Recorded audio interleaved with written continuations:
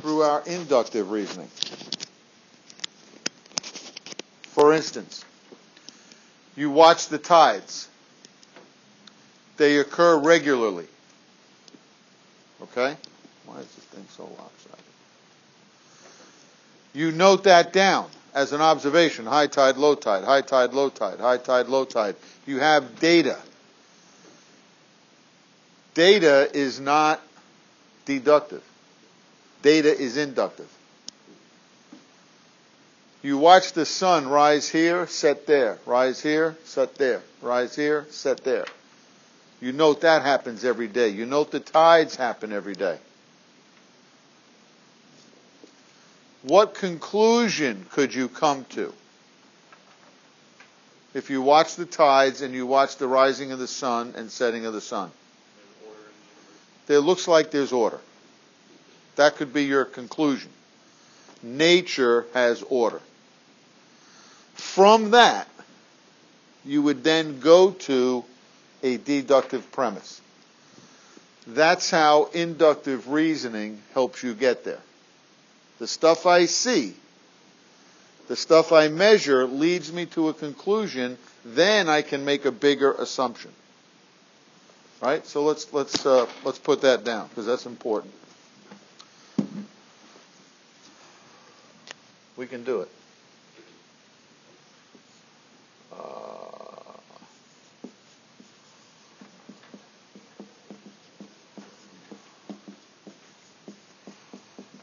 Observations are inductive.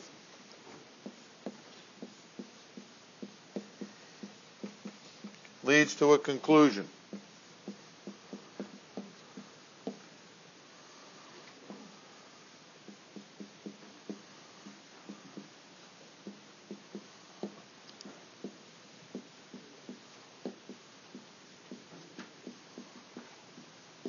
We can come up with more hypotheses, right? And we can find out more scientific facts, right? That's what you're familiar with, hypotheses. This conclusion can also lead us to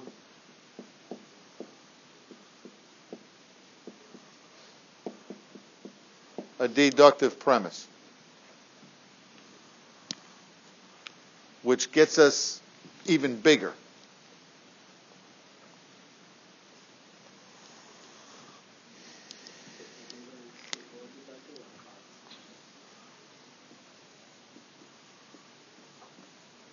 Bigger vision, bigger premise, because you don't need data, you just need your mind. So how big can you dream? How big can you think? It's got to make sense based on what you saw. So I saw tides, sunrise, sunset. Could there be other things happening in nature that you haven't observed or recorded? You recorded the tides at the South Carolina coast, Charleston, Myrtle Beach, Hilton Head. You didn't record any tides on the West Coast. So you really can't make a conclusion about that, can you? Because you haven't measured it. You didn't measure or observe any tides in Europe or China. So you can't make a conclusion about that. But what could you do? You could come up with an a priori statement that says nature governs the tides everywhere,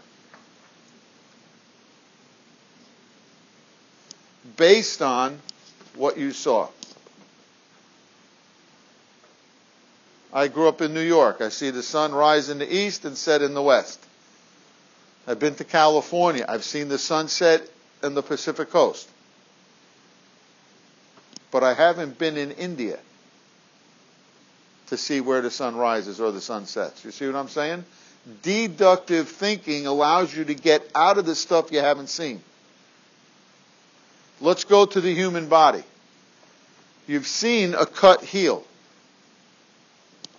You might have broken a bone, had it set, but then it cemented itself back together.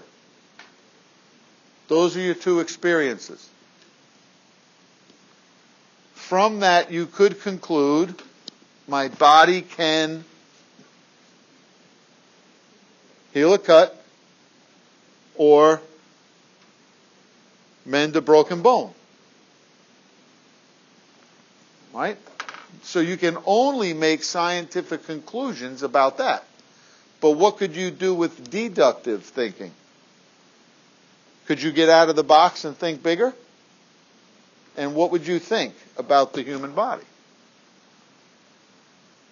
It has this ability to heal itself all the time.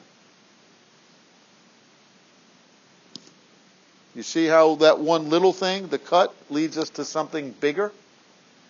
But we go there and we think for ourselves. So then what happens if I feel a sore throat? If I think my body has the ability to heal itself, what might I do with my sore throat? Let it go. Let my body heal it. What might I do if I have an earache? Or my child comes down and has a fever? What might we do if we think the body has the ability to heal itself? We might just step back and watch the body heal itself. So that's how we get to our starting point, by the things we see. Is that making sense? The things we see lead to our conclusion. The body can heal a cold. The body can heal a cut. All right, my hypothesis might be, I'm going to study sore throats and add to my scientific knowledge. But while I'm doing that, I could also say, you know what? I think the body has the nature to heal itself on everything. In the body, we call that the innate intelligence of the body. In terms of what's ordering and giving structure to the universe, we call that universal intelligence. Universal, big, overarching, includes everything. Intelligence, smart. Okay? These two things are important to see how they come together. Another way that you can get to your a priori statement is through faith. I believe God created the world, so of course it's intelligent. Of course it's ordered. Of course it's structured. Most people would probably get to that a priori statement by way of the things they see. It just makes sense. It's common sense. If anybody saw the sunrise and the sunset and the tides, they would say it's common sense that there's structure in the universe. I don't need to study that.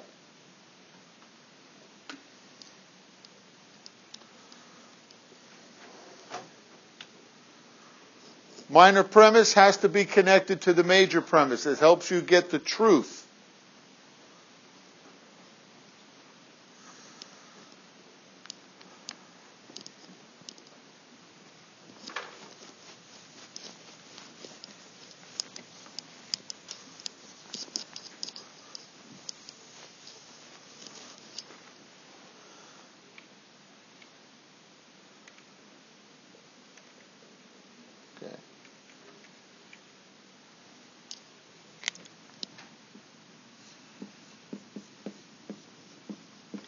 Here's my major premise.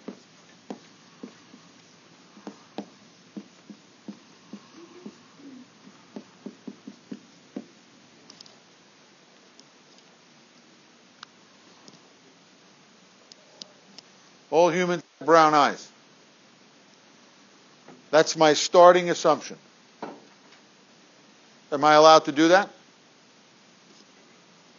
Yeah, you can make whatever assumption you want. Could be wrong. Right? A lot of people like to tell you you're wrong if it doesn't agree with their major premise. How could I make a statement like that?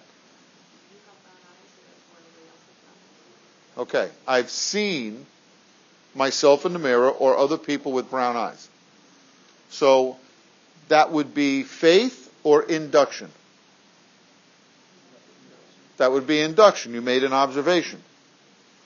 So you've seen people with brown eyes. That causes you to make a bigger statement that all people must have that. Or you could make that statement based on pure faith. I just say people have brown eyes.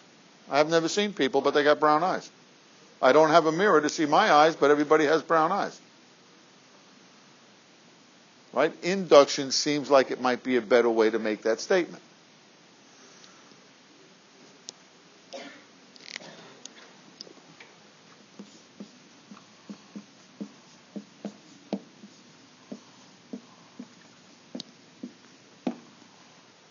Carlos is a human. That's my minor premise. Is it connected to my major premise?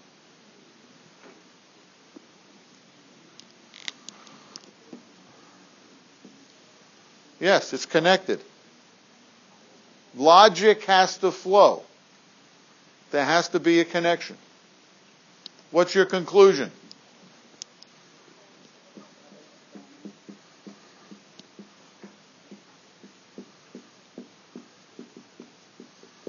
Carlos has brown eyes.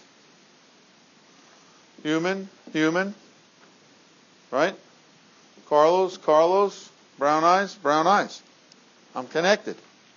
My logic flows. I started with a premise. I meet Carlos. Sure enough, he's got brown eyes. I'm feeling pretty good. My logic makes sense. Until?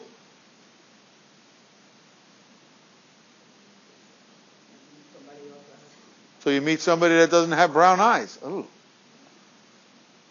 So if I meet somebody that has blue eyes, they're still human. So my logic is good, but then when I meet them, I realize, oh, they got blue eyes or green eyes. So where's my problem? In the logic? Right? I went from all humans to one human, then down to their eyes. Where's my problem? Is the problem in my logic?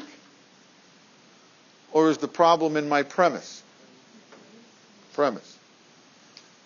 My premise could be the world is organized. Or my premise could be the world, the universe, however you phrase that, is disorganized, is random.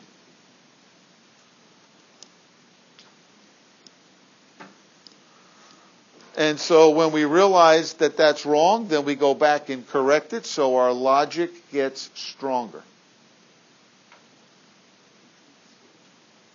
And we draw truth out of that. What did I start with? What did I end with?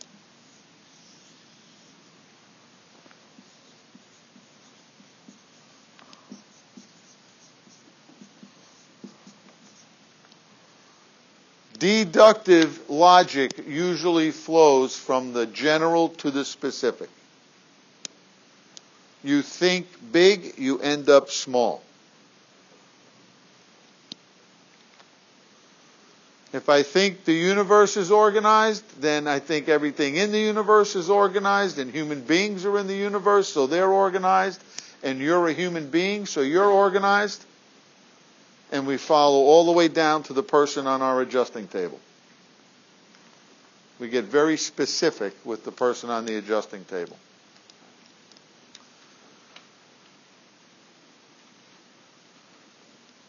Correct or reliable inference. Logic. Just if you need a fancy definition of logic. It is a science. It's a deductive science. It's based on semantic reasoning. When you hear the word semantics, do you usually think that's used in a positive context or a negative context? Oh, that's just semantics. Does that sound positive or negative? Sounds negative. But semantics means words have meaning. So when you use certain words, do you mean to use that word? Because that word means something. Right? Mean what you say what you mean. Pick the word. I am a father. What's your conclusion? I have children. Or I have at least one child. Are you 100% certain of that?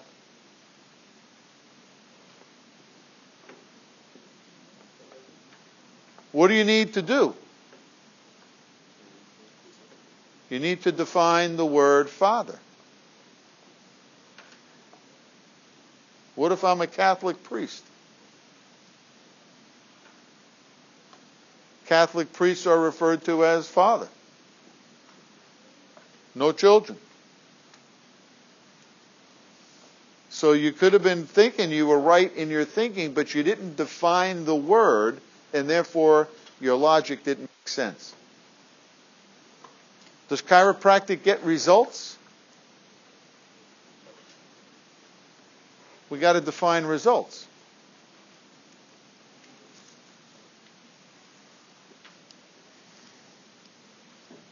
We would like 100% certain conclusions, and that's going to require defining our terms.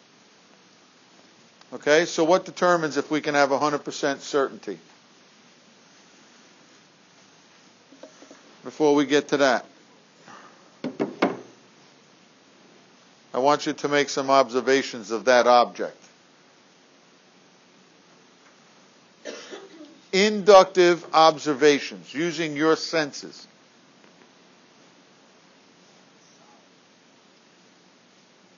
Anybody?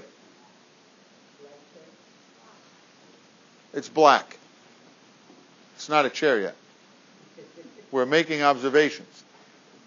You used your eyes to tell me the color. It's black. Somebody else. It has plastic. Your sense of touch. It's got something that would be good for sitting. Got a flat surface. And if you touched it, it's got a cushion.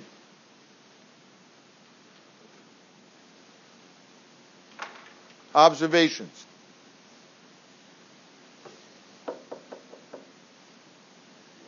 One, two, three, four.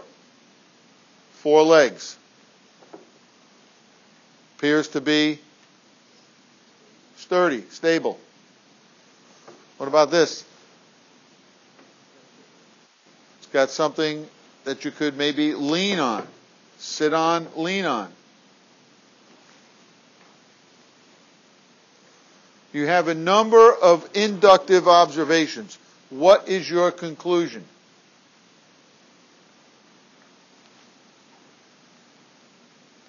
This object would be a chair or would be good for sitting.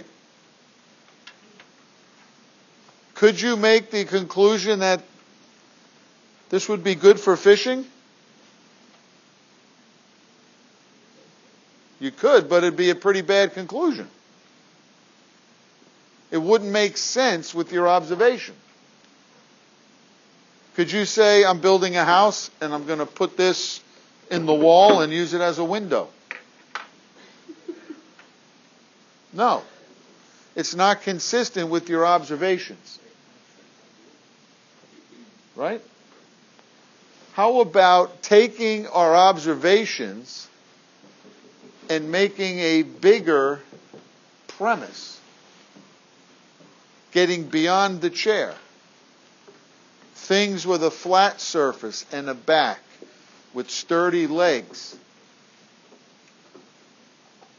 Anything that looks like that could be a chair. Not just this object. Anything with 4 legs would provide a sturdy base for sitting. Anything with a flat surface and a vertical surface would be good for sitting and leaning on. You get into the bigger picture. What if you were to give me some inductive observations about your cell phone?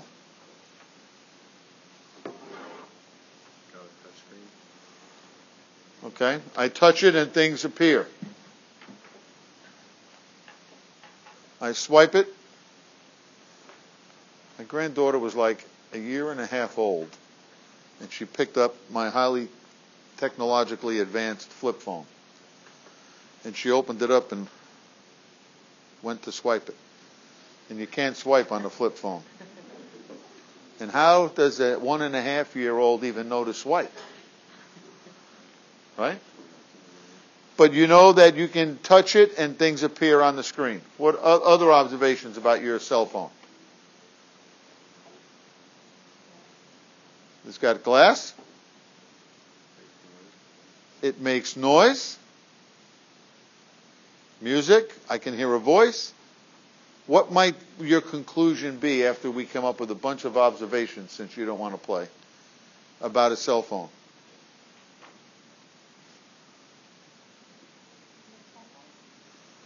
Communication. I can talk into it. People hear me. I hear people talking back to me. It gives me music. I can read, which is another form of communication. Right? We might not say that this is a good thing for communication unless you really wanted to make a point by throwing it. You would not come to the conclusion that your cell phone is good to sit on, although many of you do. Based on your inductive observations, you make different inductive conclusions. But you can also get even bigger. Right? The computer screen said, look at all this stuff that we can do. So getting into the bigger deductive picture, somebody said, you know what? If we can design anything like that for communication, we can make them as big or small as we want. And hence you had the evolution of the cell phone, which started out as the desktop computer, which started out as the big mainframe computer that needed a whole room to house it. Because people got out of the box and they thought in a bigger picture based on what they had observed and what they knew they could do. So what observations could we take this now to some living things? What do you observe about a tree? Leaves fall off in the fall, in the autumn. Before they do that, they turn different colors. Are those leaves or needles? They're both. They're still considered a tree. Right? The ones with needles don't seem to drop off, although they do. They just don't lose them all. But that's what makes the forest floor so soft, is all those needles. Something else about a tree. It's got roots. And the roots always go down. And the branches, some of them come out and look for water in the air. Go down to Savannah. Some neat stuff there. The leaves, the branches, go up. In the summertime, they're green. Spring. A lot of observations. Could we come up with a conclusion about a tree? For one thing, we could call it a tree. Come up and name it. We could say that it provides materials for other things. And if we get out of that picture, we can talk bigger and bigger. And we've already talked about human beings. The stuff we've seen it do. We haven't measured everything, but if it can do this, why couldn't it do that? Why can't it handle your headache if it can handle your sniffle? Why can't it handle a stomach ache if it can handle a headache? How much time do we want to give it to handle things on its own? So this just gets us into the realm of deductive thinking, which gets us from something big down to something specific. And the most specific thing is you, the potential client in somebody's office. How do we get to this general starting point? Through inductive observations. We'll be talking more about that. So if you want to be certain, and I'm thinking everybody in here would like to be certain that they've helped somebody, then you have to have a good premise and good reasoning. Those are the two requirements for you to be 100% certain. If my science of how I know you're subluxated tells me when and where to adjust, and I adjust, and then I do my science to tell me that you're now clear, the subluxation is gone, then I am 100% certain you are better off when you leave my office. And I like being certain. I've done my pre-check, I've done my post-check, I've seen the change. I know you're better off 100%. But doc, it still hurts here. Or doc, it's still sore over here. But my science tells me you're clear. My deductive reasoning tells me you're good. Because I didn't adjust you based on how you felt. I adjusted you based on the science of what I found. My deductive logic tells me you're in a better place. But I have no symptoms. My child has no symptoms today.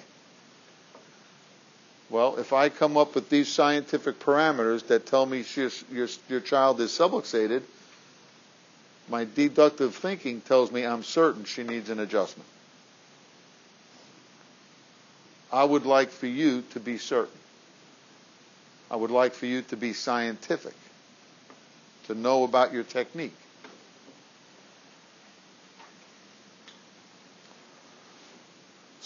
So what happens if we have no experience with the child's fever, but we think life is organized and can heal itself?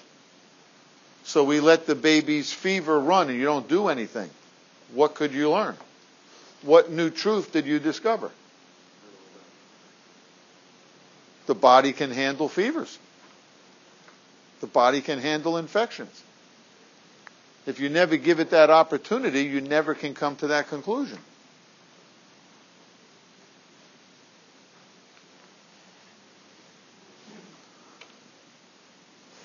We did this already. What did we discover in this eye color example? That all humans don't have brown eyes. I went back and changed my premise to all humans don't have the same color eyes.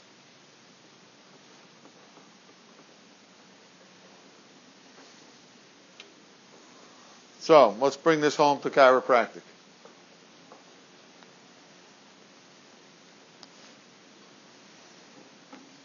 Fill in the blank. Top blank. Oh, before we do that, did you have who came to speak with you Thursday?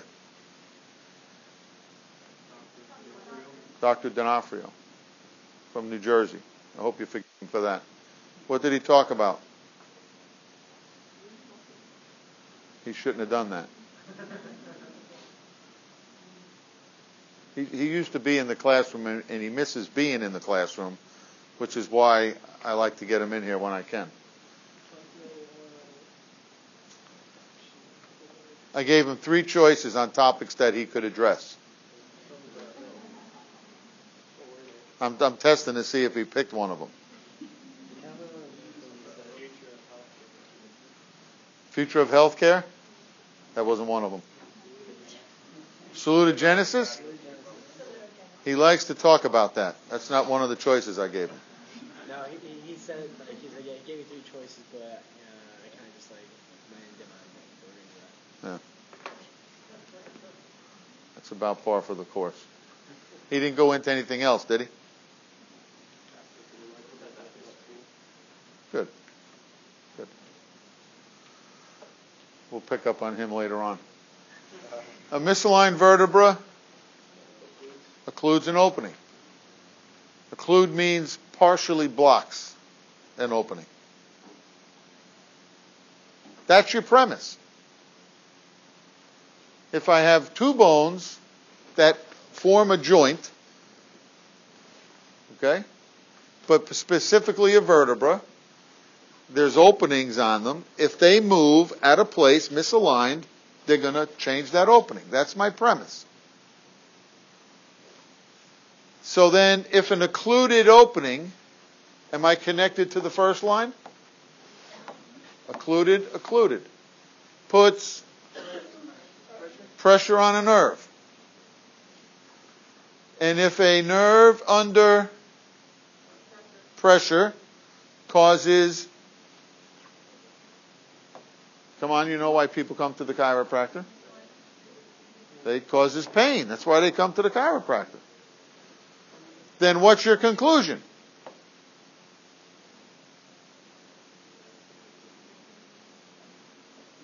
Then a misalignment causes pain.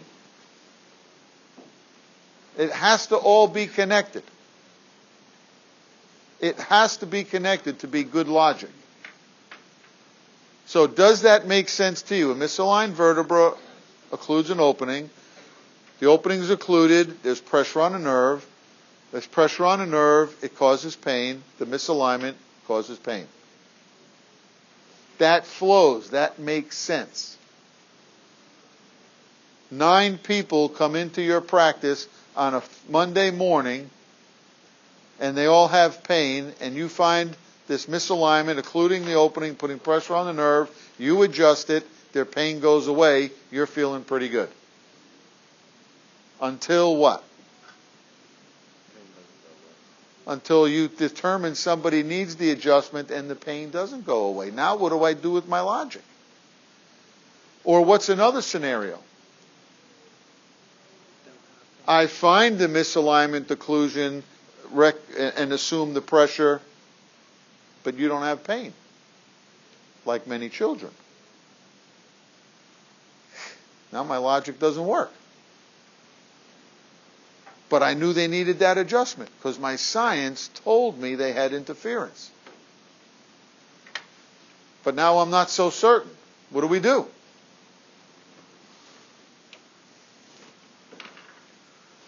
A misaligned vertebra occludes an opening. An occluded opening puts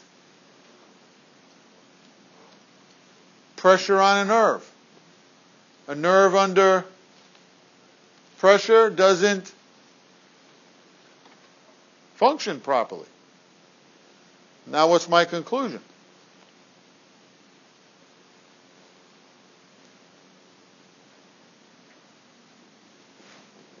Do you have the same conclusion as before?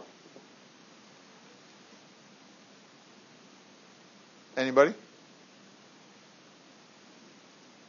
I concluded before the misalignment causes pain. What's my conclusion this time?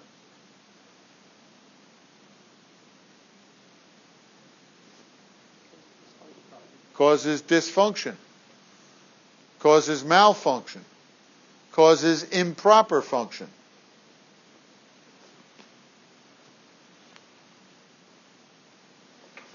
That might be a little bit more certain than causes pain.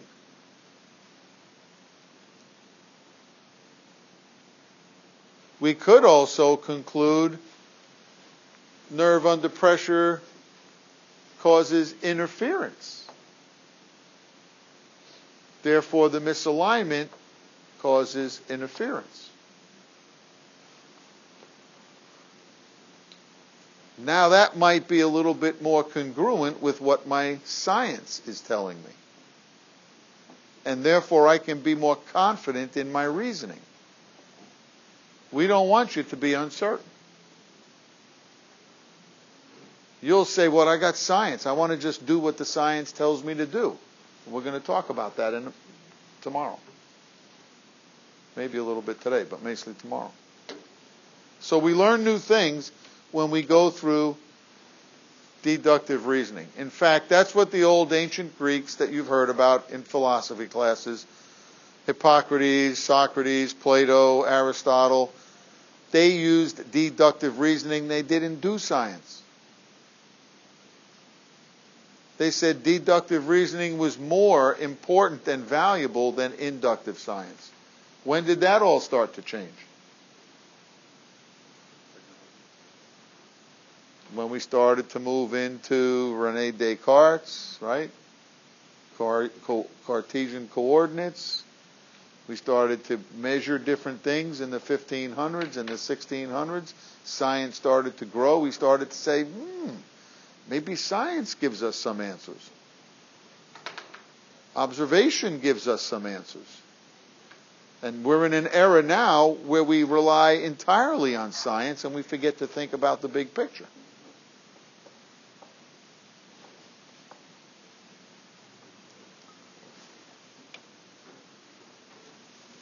So, the major premise of chiropractic.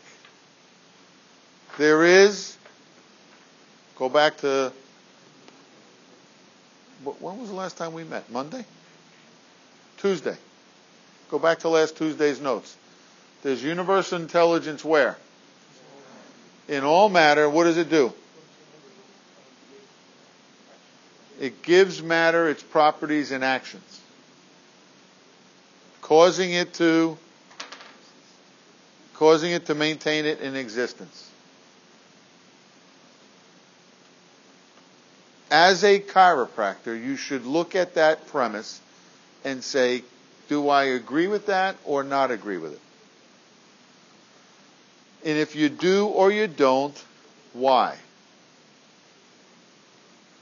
Most people would say, I would agree with it based on what I've seen. I've seen order. I've seen structure. I haven't seen chaos.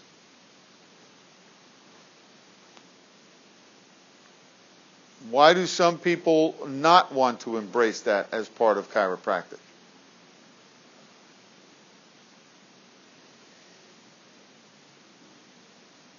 Sounds like you're talking about God. I'm pretty happy with my religion. I don't need a new God. Or I wanted to study something scientific. I didn't want to study something religious. But chiropractic is not a religion. It just recognizes that there's something intelligent about this universe we live in. There's something intelligent about your body. Now, could that intelligent appearance come from God? Yes. But we don't talk about that. As a profession, we don't talk about that. As a person, you probably should think about that. But as a profession, we don't. Because this is a philosophy, science, and art.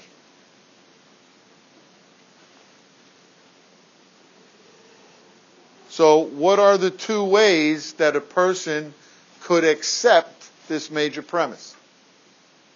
How would you accept it? Based on this or this? What are the two thises?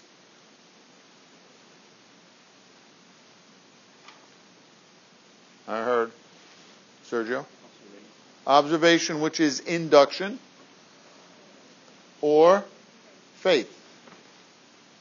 Most people would accept that any premise based on either induction, observation, or faith.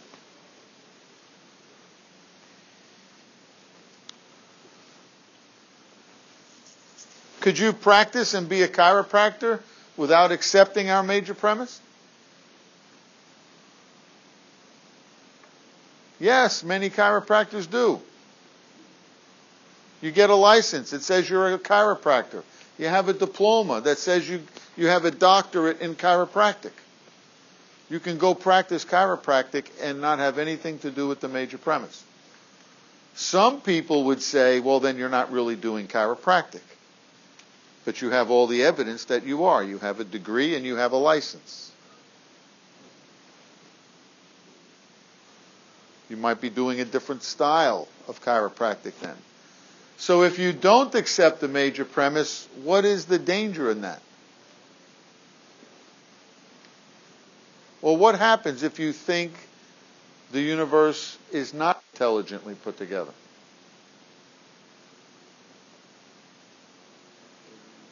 Then the things in the universe are not intelligently put together. And this person on my adjusting table is something in the universe. Therefore, this person is not intelligently put together. Therefore, what do I need to use to make them better? My education. Educated intelligence will now rule the world. Below up. Bottom up thinking. We think that we know all the answers. That's bottom up thinking because we think the universe is not intelligent. Now I might want to put ice on your ache or pain instead of adjust and allow your body to heal. Now I might want to prescribe drugs if I was a medical person to make your body be better because your body's wrong. Now those symptoms must be an accidental mistake and we need to control them outside in.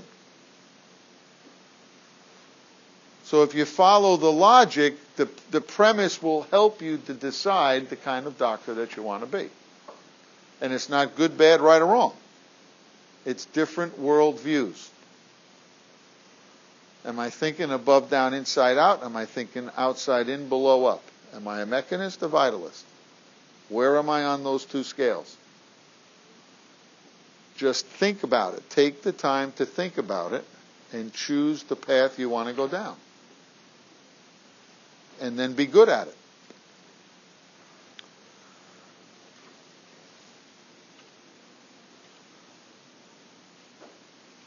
Okay, we'll do strengths and weaknesses. What's today? Monday? Tomorrow.